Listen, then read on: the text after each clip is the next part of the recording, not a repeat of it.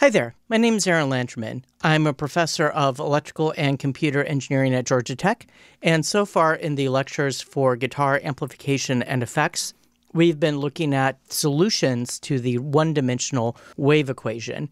This is a set of scribblings I scribbled in the previous lecture where we looked at the initial conditions on the position of the string, representing plucking near the middle of the string or plucking near the bridge. And I made a couple of really embarrassing errors that I really need to fix here. So I got the sine and the cosine swapped. That's embarrassing. The other correction I need to make is that down here where we computed the Fourier series coefficients for the triangular initial condition, there's no x here. It would not make any sense for this to be a function of x, as it is a function of k. All right, so with that out of the way, what we want to do today is to look at the initial conditions on velocity. So the initial conditions on position corresponds to plucking a string. Initial conditions on velocity correspond to striking the string. So let's change this G to a V and remind ourselves what the V means. That's the perpendicular velocity of the string. So let's scoosh this over here a little bit. And what I'm going to do is now I'm going to write d dt. And to be really clear about what this means, I should change this to a t. So we're taking the derivative with respect to t and then evaluating it at t equals 0. So that's what we wind up with there. All right, so now the question is, what do I want to do with these beta k instead of the alpha k? So what I'm going to do is I'm going to replace G with V, and I'm going to replace the alpha with beta with a little tilde over it. Because as you'll see in a second, this doesn't quite give us beta. It gives us something that's close to beta, though. It will need a little bit of tweaking. All right, so if I take the derivative with respect to t, basically the first term will transform from a cosine to a sine, and when I plug t equals 0 into that, it goes away. So I really only have the second term, and so I'll have this sum going from k equals 1 to infinity of sine k pi over L times x, and when I take the derivative, I'll wind up with a beta k, and then a k omega naught from the chain rule, and taking the derivative of the sine then gives me a cosine, omega naught t. And when I evaluate this at t equals 0, this gives me a 1. So if I were to grab this section here and say that beta k, k omega naught is equal to beta k tilde, well, then the rest of this expression here would wind up looking like a Fourier series, and then I could use this Fourier analysis integral in order to find the beta k tilde.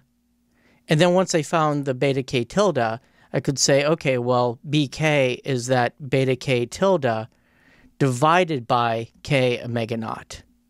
And that would give me my beta k. So let's do an example. Let's suppose that our initial condition on the velocity is a delta function at a particular position x naught. So this isn't necessarily physically realistic, but it corresponds to taking a tiny but strong hammer and whacking the string with it at the position x naught.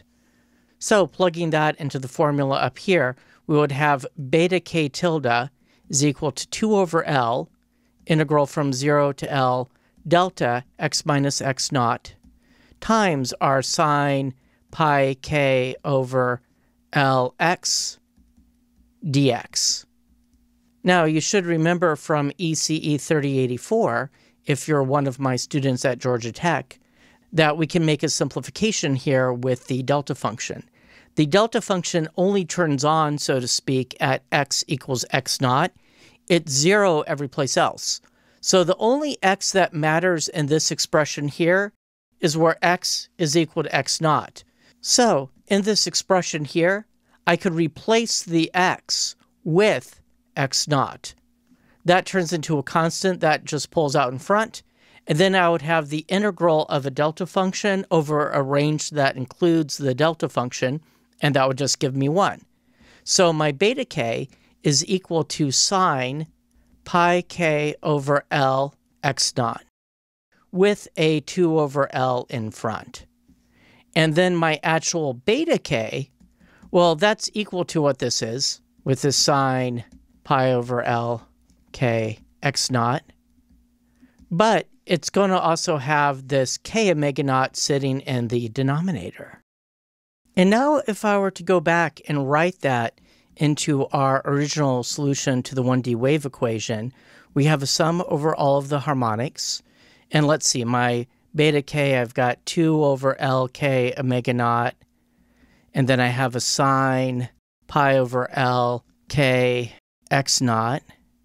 And then I'll have a sine pi k over Lx. So this is from the original expression for the 1D wave equation solution, and this is from my beta k. And then I'll have my term associated with the actual oscillation, which is k omega naught t, where omega naught is the fundamental frequency in radians per second. You would have to divide by 2 pi if you want that in hertz. So notice that I have 2 different sine structures here in space. One has to do with where we hit the string with the hammer. The other has to do with where we're listening. And this is a general idea. The spatial modes result in a structure where, depending on where you put the pickup, you'll hear different harmonics to varying degrees. And this is very different than something like an acoustic guitar, where you're seated some distance away, and you're mostly actually hearing the vibrations coming out of the sound hole of the guitar. Here, you could actually listen at particular points, and so deciding where to put your pickups is a big part of electric guitar design.